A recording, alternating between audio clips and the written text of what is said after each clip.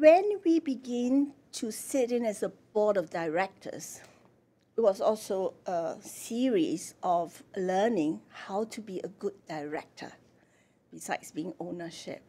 I think there were three important things that we set into as part and parcel of corporate governance. One of them is to have a yearly valuation of the company assets. Previously, because there were no valuation, we sort of know what the dividend is, but without knowing the valuation, in our books, everything is at book value. So there was an incident when one of the siblings wanted to sell the shares, and because there were no proper valuation done, it was sort of a gut feel figure. But it did lead to some issues.